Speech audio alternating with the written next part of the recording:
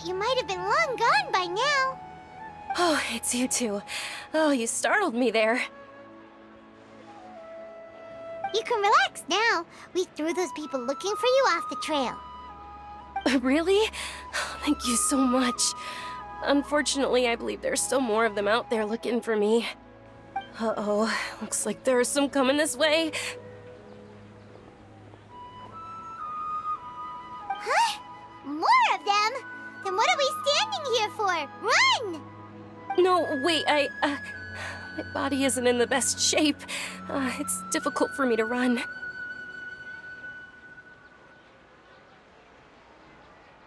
Okay, sounds good. There's a tavern on the other side of the port we can go to. They probably wouldn't expect me to hide in a place like that. All right, let's move out. Stay behind us. We'll keep an eye out for anyone looking for you.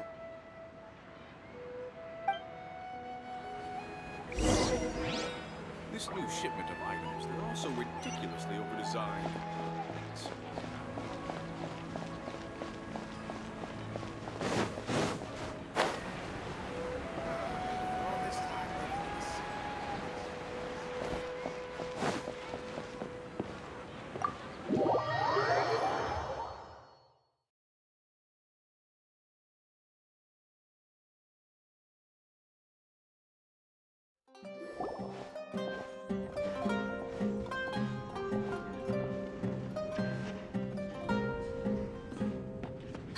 We made it. Oh, they shouldn't be able to find us now. Wait! Stand down, Dia!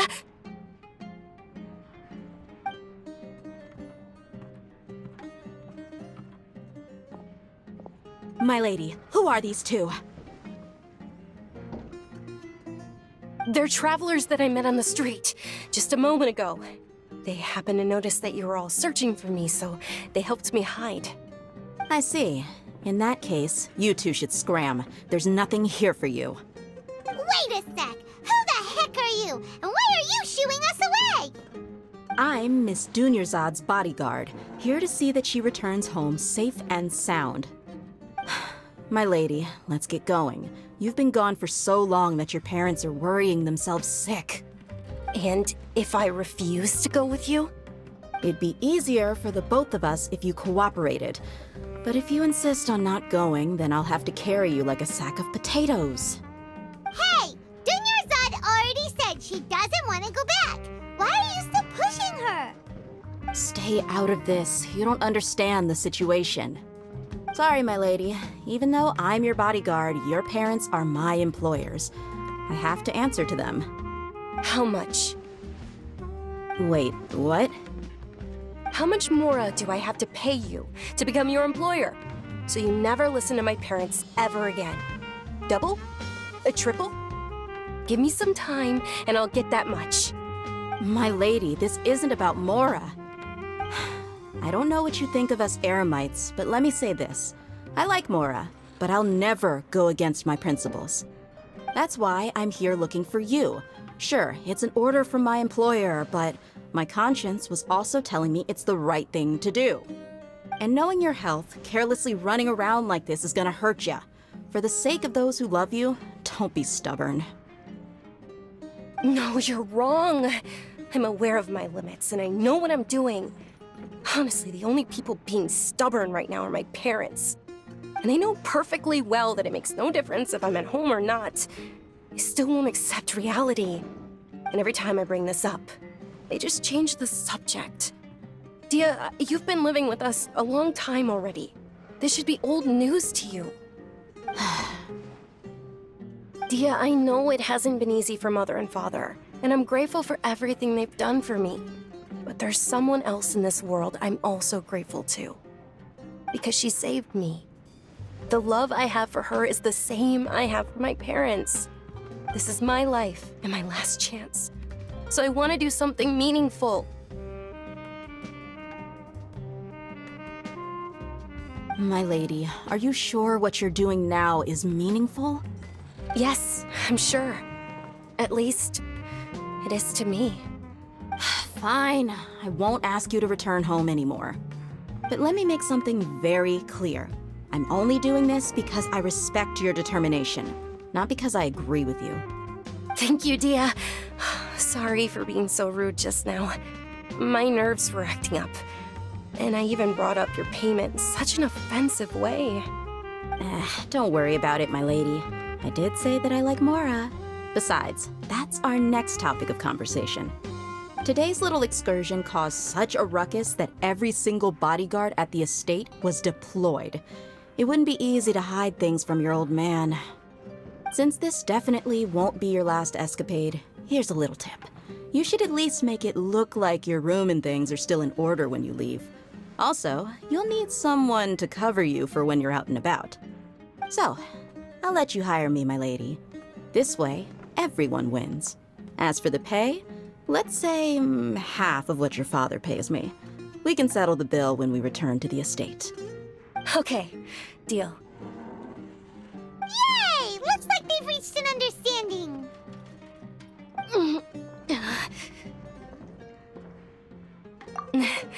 I'm fine, really. I just feel a little tired now that things have calmed down. My lady, stop trying to look tough. We're already in a tavern, so let's rest up and grab some grub. I'm sorry for worrying you two. If you don't mind, I'd like for you to join us. Sure! After you rest up, we want to hear more about Lesser Lord Kusanali.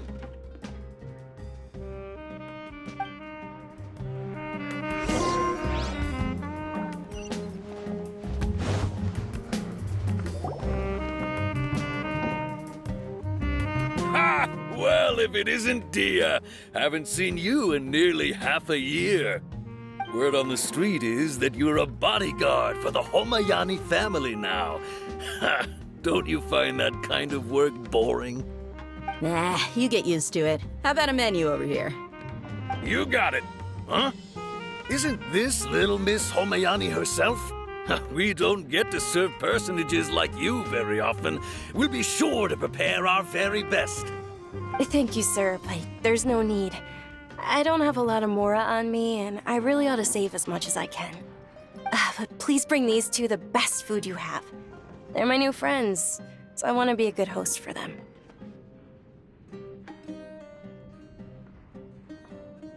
Yeah, we're already super grateful for everything you told us about Lesser Lord Kusanali. How about our coconut charcoal cakes? They're our signature snack, and they run cheap. Look, other customers over there are eating some now. They look kind of burnt and dry. Paimon will pass. Hey, come on! Paimon has personal preferences too, you know. Dunyarzad, we asked a lot of people when we first arrived, and almost nobody was interested in Lesser Lord Kusanali. So, what made you want to follow her? Well, remember when you asked me if I knew how to meet the Dendro Archon? Even though I don't know how, I think I've actually seen her before. Huh? Really? Yes, it was when I was a child. At the time, my illness had kept me bedridden for the better part of a year. I was stuck inside and couldn't make any friends, and my parents did their best to find treatments for me. But even then, the Akasha didn't have any helpful information. My younger self no longer had any hopes or dreams. One flare-up was so bad that I was in a semi-conscious state for several days. Then one night, I woke up alone in my room. I was terrified. My body was paralyzed. Even if I cried, there was no sound. At that moment, an ethereal voice spoke in my mind. Dunyarzad, don't be scared. You don't have to cry. Dunyarzad, don't be scared. You don't have to cry. Who are you? How do you know my name? How do I explain this? You might not be able to understand, but actually, I know everything about you. Really? Of course. I know that you're scared of thunder, that you hate taking medicine every morning, and that you love counting the petals on your mom's skirt. You really do know everything. Dinner's odd. Is there anything you want? What? Not really. I can't go anywhere or do anything. Huh? But aren't you a child? All children have wishes. Tell me what you want, and maybe I can make it happen. But, can you make my illness go away?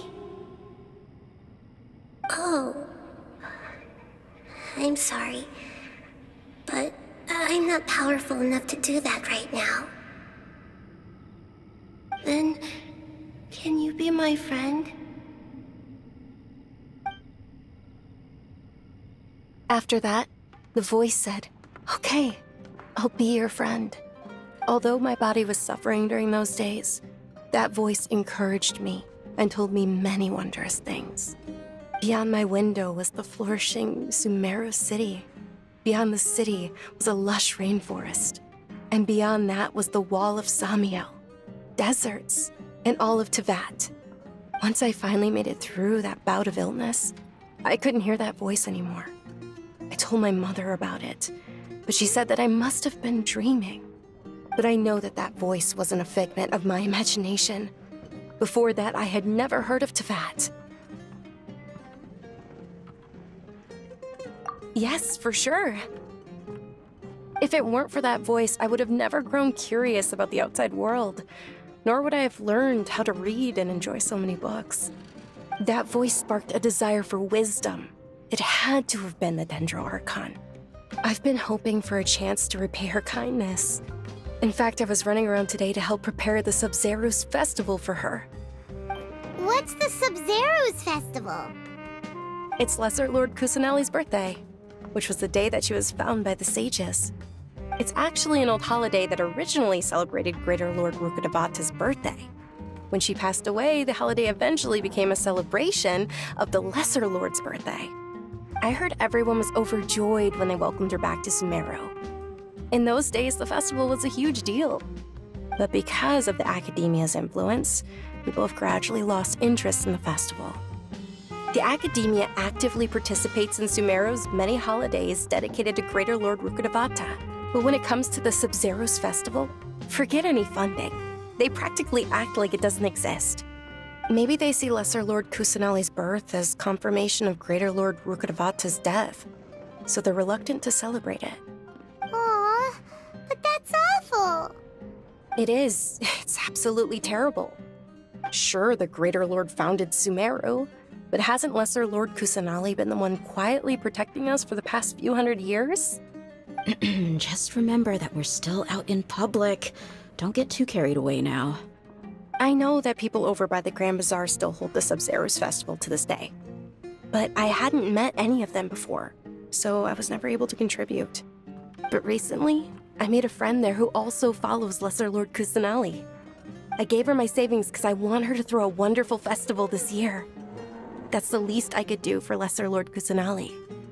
Hold on, my lady. Does this friend happen to be Nilou, the one who sends flowers to the estate? Yes, that's her. I saw her leaving the other day with a nervous look on her face. It seemed like she was hiding something in her arms. Did you give her something? Yes. Initially, I didn't have much Mora prepared, so I had Nilou sell one of my skirts. I've agreed with Nilou to meet up at the Grand Bazaar today, and see how things are coming along. Dia, would you accompany me? Sure. That's quite the trip, though. I'll carry you. No, that would be too much, even for you. You might as well just accept the lift. If I let you walk, who knows how long it'll take us. And if anything happens to you, then I'd really never hear the end of it from your father.